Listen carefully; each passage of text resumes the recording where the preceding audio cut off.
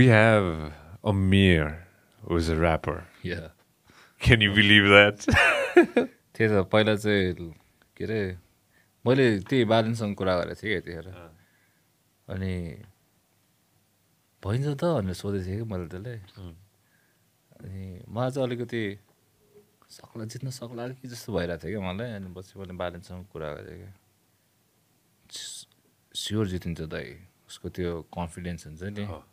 Sure जित्ने हामी जित्छ उसको त्यो कन्फिडेन्स देखेर चाहिँ अनि ल ए ल आई स्टार्टेड बिलिभ इन के बुझ्दैन अनि त्यसपछि यो लाइक श्रीपेजतिर आएर यसो लौरे सिटी उ गरिदियो जस उफारिदियो रमाइलो भयो अनि लास्टमा चाहिँ जस जितेर आउँदाखेरि चाहिँ मलाई चाहिँ के लाग्छ भन्दाखेरि बालेनको भन्दा पनि यो नेपपको जित लाग्छ क्या मलाई चाहिँ अनि नेपपले चाहिँ पुस गर्यो क्या अझै मजाले उसलाई बालेन शाह बनाउने त नेपप हो नि त I think if Balen Shah came as an civil engineer हुन्छ नि स्वतन्त्र हुन्छ नि जस्ट त्यो भएको भए चाहिँ I don't think it was possible for him to win के होइन सो उसको आइडेन्टिटी नै भनेको नै नेपाली हिपहप हो क्या त्यसले चाहिँ बनाए जस्तो लाग्छ मलाई चाहिँ अनि प्लस उसको भिजनहरू उसको एजेन्डाहरू चाहिँ आई थिङ्क उस टप नच हुन्छ नि कसरी अरू मान्छेहरूले नसोचेको वाला भिजन छ कि अझै प्रपर लिटरेट हुन्छ नि एजुकेटेडवाला मजाको यो गऱ्यो भने यो हुन्छ हिनोज द कन्सिक्वेन्सेसहरू के कहाँ चाहिँ लेफ्ट ढल्यो भने कहाँ चाहिँ यता राइटमा बनाउनु पर्छ होला थाहा छ त्यो चिजहरू चाहिँ मैले त्यो आज एउटा भिडियो मेरो इन्स्टाग्राममा पोस्ट गरेको थिएँ कि होइन मेरो स्टोरी राखेको थिएँ कि होइन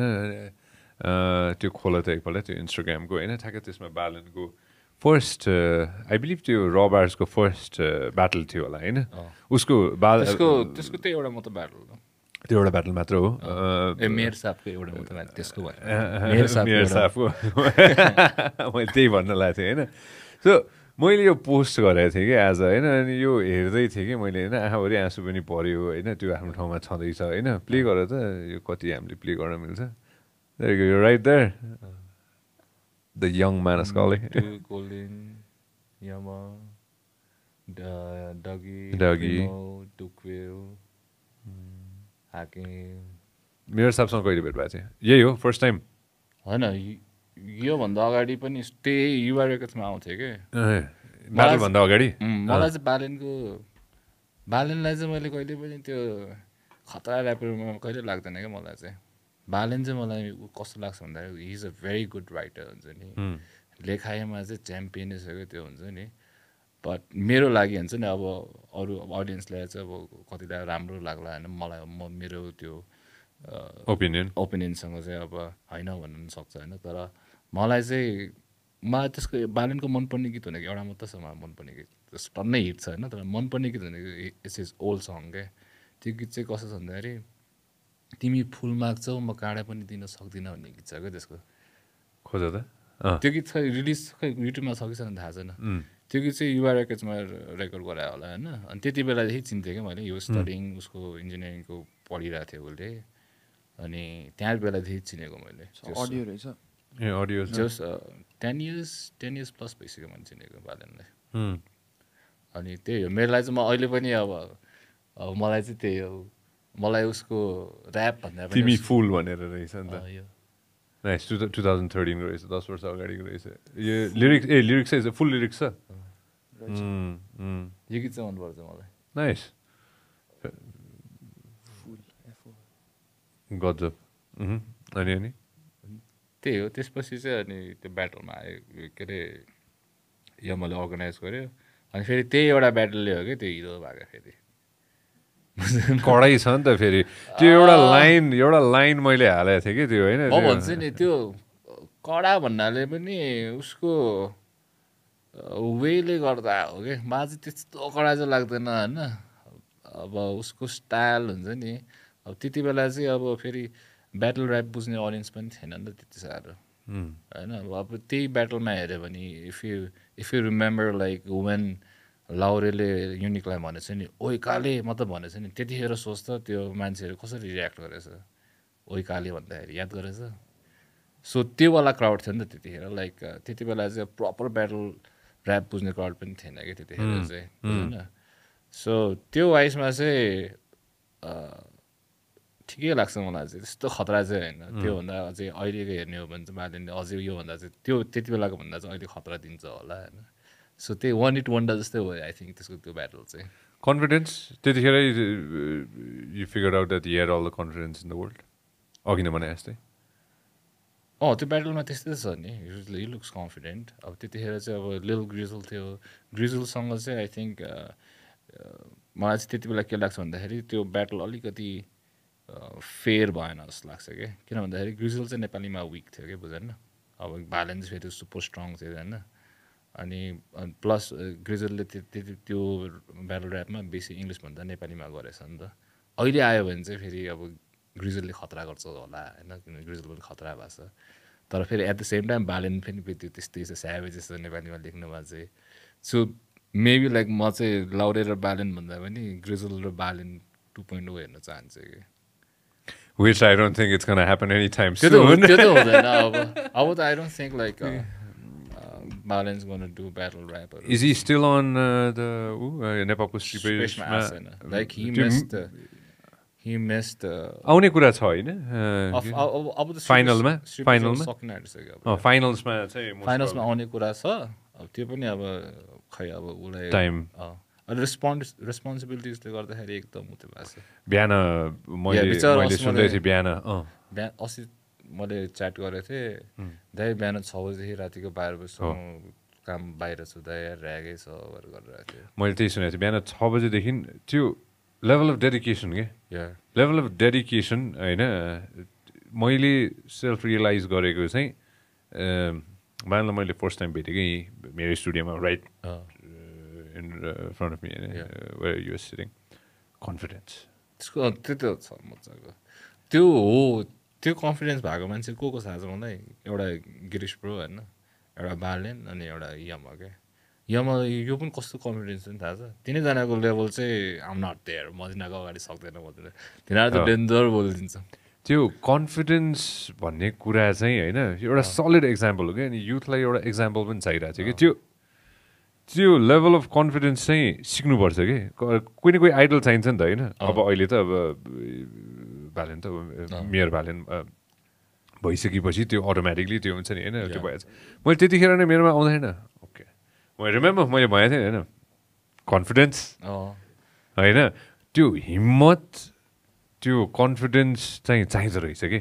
होइन जिन्दगीमा त्यो हुन्छ नि होइन म त्यो अर्को एउटा फड्को मार्छु भन्नको लागि चाहिँ होइन त्यो अर्कै खाले त्यो फायर के त्यो आगोभित्र हुनुपर्ने रहेछ कि आई थिङ्क मलाई चाहिँ के लाग्छ भने बालेनले चाहिँ एकदम त्यो क्यालकुलेटेड मुभ्सहरू चल्छ जस्तो लाग्छ क्या मलाई कि भन्नाले यो गर्दाखेरि चाहिँ यस्तो हुन्छ यहाँ काम बिग्रियो भने यस्तो गर्ने लाइक हि अलरेडी त्यो हेज भेजन्स हुन्छ नि अब जहाँ चाहिँ सक्सेसफुल भएन भने चाहिँ त्यसलाई कसरी काउन्टर उयो गर्ने त्यसलाई सब थाहा छ जस्तो लाग्छ क्या मलाई चाहिँ इभन लाइक बोल्दाखेरि पनि याद गर न लाइक त्यो इन्टरभ्युजहरूमा कतिचोटि लाइक कसैले क्रस क्वेसन गरेछ नि उल्टो क्या मजाको क्रस क्वेसन गरेर लाइक अकमकाइदिनेवालाहरू गरेछ नि त्यो यो अब आउने 5 वर्ष बडो इन्ट्रेस्टिङ हुनेवाला छ होइन अनि मैले चाहिँ पर्सनली त्यो बदलाव या त डे 1 देखि नै त्यो बदलाव देखायो कि होइन अफकोर्स सिक्ने मौका सबैलाई हुन्छ होइन त्यो त्यसरी मैले भने नि भर्खरै हुन्छ नि यो 5 वर्ष बडो इन्ट्रेस्टिङ हुन्छ कि तर coming back to the point it's a good eye opener and it's a good learning experience for everybody के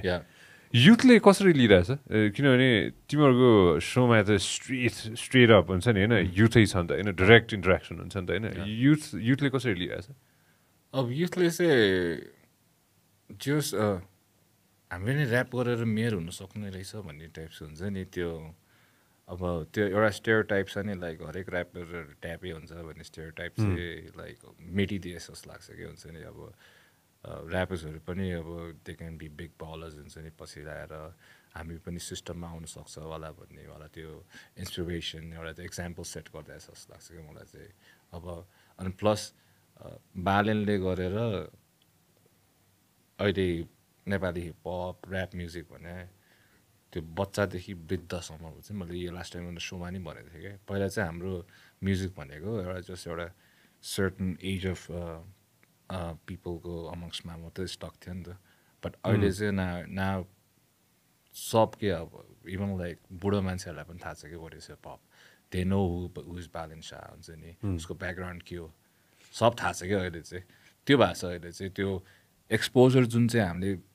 वर्षौँ अगाडिदेखि खोजेको थियो नि त्यो अब हाम्रो म्युजिक चाहिँ तराईदेखिमा हिमालसम्म पुगोस् कुना कुनासम्म पुगोस् भन्ने चाहिँ त्यो चाहिँ भएको छ क्या अहिले त्यो बालेनले अचिभमेन्ट त्यो उसको अचिभमेन्टले चाहिँ गर्दाखेरि चाहिँ ए लमा हिपहप चाहिँ यो हो भनेर चाहिँ कम्प्लिटली थाहा भएको छ अहिले चाहिँ मान्छेहरूलाई चाहिँ हाम्रो I can see this because we are almost the same as होइन हाम्रो लाइफ टाइममा बालेनको फ्युचर एन्डभर्सहरू हेर्न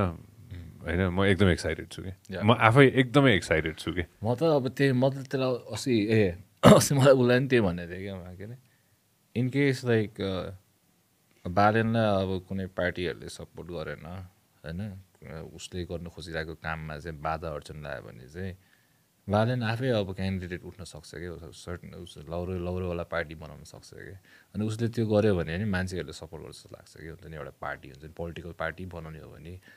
बालेनले त्यो कदम मात्रै चलायो भने अब होल नेपालले सपोर्ट गर्छ जस्तो लाग्छ क्या मलाई चाहिँ अहिले त यस्तै गर्दा खालि अहिले काठमाडौँको मान्छेहरूले मात्र सपोर्ट गरेर मेयर भएको हो नि त तर उसलाई चाहिँ सपोर्ट गर्ने आउटसाइडको काठमाडौँ बाहिरको मान्छेहरू पनि रहेछ क्या कतिजनाहरू त त्यो उता भोट नहालिकन जस्ट हुन्छ नि त्यो बालेनको त्यो प्रोटेस्टमा हुन्छ नि सपोर्टको लागि आएको छ रहेछ कि कतिजना कि छोडेर बदला अब क्या चेन्ज अब होइन त्यो आउनै पर्ने थियो किन भन्दाखेरि अब माथिको अहिलेको यो सिनियर्सहरूको अब बुढो भइसक्यो क्या अब त्यो मैले भनेको थिएँ नि हामी पहिला अघि मैले भनेको थिएँ नि के अरे हामी पहिला हाम्रो एराको म्युजिसियनहरू चाहिँ अलिकति we didn't see the bigger picture त्यो कसरी हुन्छ अफेयर कुरा गर्दै थियो डिजिटलको बिगर पिक्चरको कुरा गर्दै थियो लाइक वाइज त्यस्तै छ क्या अहिलेको अब हाम्रो सिनियर्सहरूले त खालि उतै मात्रै हेरिरहेको छ नि त अब सब यङ्स्टर्स आयो भने चाहिँ सब ठिक हुन्छ अब चाहिँ balance out. Balance हुन्छ.